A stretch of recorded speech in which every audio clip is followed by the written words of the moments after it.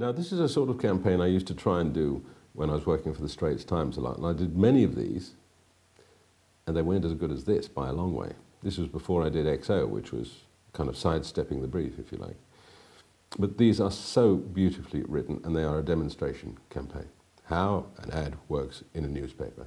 And here's one of the ads, which is for an ad that almost takes up a full page, but doesn't quite, and it's called The Page Killer. Now, these were done by Chemistry in Ireland, and I found that if you read them with a slight Irish accent, which I'm going to get wrong, but most of you won't know, Irish people, I apologise, they work even better, and I don't know why they do, but they do. I suppose because they're written by an Irishman, I can only assume. Here's one, and I love this copy.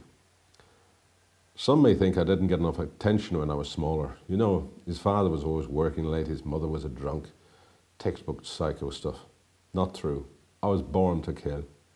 Killing is my job. I'm a paid professional. Contract killer, if you will. I have no mercy, and I don't discriminate. I kill what's ever around me. Kill, kill, kill.